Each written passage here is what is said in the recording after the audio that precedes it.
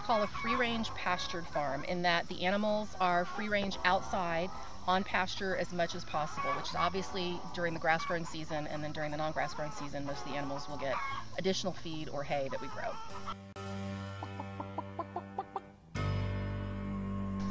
Does your farm use any fertilizers or pesticides? We do not. We use no fertilizers, no pesticides, no antibiotics, no hormones, no feed additives, no feed supplements, anything that would not be natural. We don't use any of that on our farm. Anything you wouldn't find on a farm to begin with. Right, right.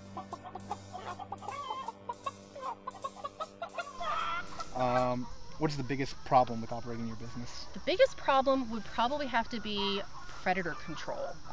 It's a labor-intensive farm, which we understand, and that's the way we want it to be. But the issue with having all the animals free-range and pastured is that we have a lot more predators that like chicken, turkey. Fortunately, not a lot that like beef and pork and lamb that could cause any issues. But we deal with things like fox, raccoon, possum, hawk, owl, and mink, which you wouldn't think would be indigenous to this area, but they are. And then there also have been coyote and mountain lion or cougar spotted in the area. We haven't seen them yet, which is fine with us.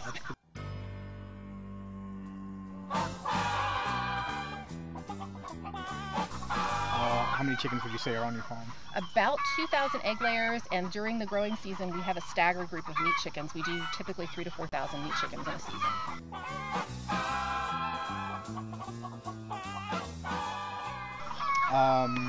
What do you primarily feed the chickens? Primarily, we try to give them as much fresh grass and clover and bugs and worms, but they also get cracked corn and roasted soybeans and vitamins and minerals. And then the egg layers also get ground up oyster shell, which is a calcium supplement to help their shells stay strong. And then the meat birds all get a little bit more of a protein, which could be either soy or fish meal, to help keep up their growth rate.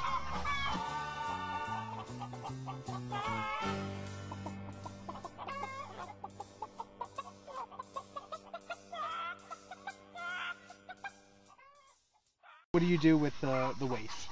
Waste, we have buildings that we actually clean out with the chickens and the turkeys, and it's a dry compost. Because the chickens aren't in there 24/7, they'll scratch through the droppings that they've left, and we add carbon or wood chips to help control manure issues. If we start to smell maybe a slight ammonia level, we'll put in more carbon to help offset it. And then we clean the buildings out, we put it in a manure spreader, and we spread it around on our fields. It's a nice dry compost by the time we do that. So we don't have any liquid manure traps. We don't have to worry about any issues with runoff because the animals are so spread out. They're not concentrated in one area. So we feel that that's beneficial, not just for the animals, but also for the land, that the land is healthy.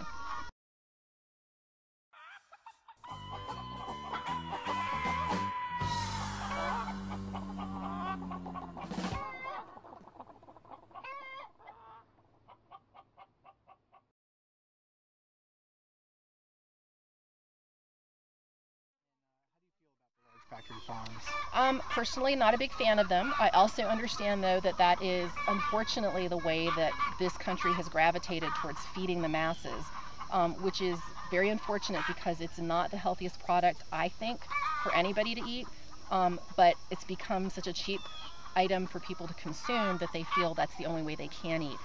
Years ago, people were okay with spending a certain amount of money on food, and it seems like in the last 40 years, people feel like food needs to be very cheap and very fast. And I think that's why factory farming has become as big as it has, and it's not fair that everybody can't eat this kind of food and be healthy, because the factory food, I think in the long run, even though you're not paying for a lot price-wise in the beginning, health-wise, I think you pay for it years later because it ends up doing things to your body that should never have been done. So yeah, not a big fan of factory farming.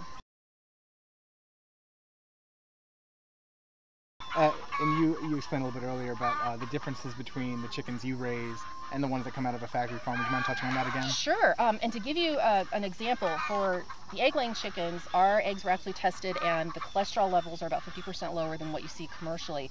And then vitamin E and other good benefits are higher level than what you see in the commercial eggs. And the meat chickens that we raise are actually the same type of bird that are raised commercially. They're called a Cornish cross. We get them from the same hatchery that literally hatches millions of them for the Eastern Shore. And ours are generally 8 to 10 weeks old by the time they're 4 pounds, which is a slow growing process, which is what we feel is the best for them, so that they're not having health issues while they're putting on weight. And Commercially, they get them to 4 pounds in about 4 to 5 weeks. So it's literally half the time commercially, because the birds have no outdoor experience. They're feeding constantly. They're sitting around. They're not exercising, so they literally gain weight very fast.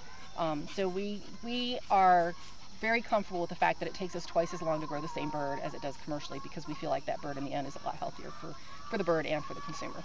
Well, thank you so much for your time. You're Appreciate it. welcome. Thanks for coming out.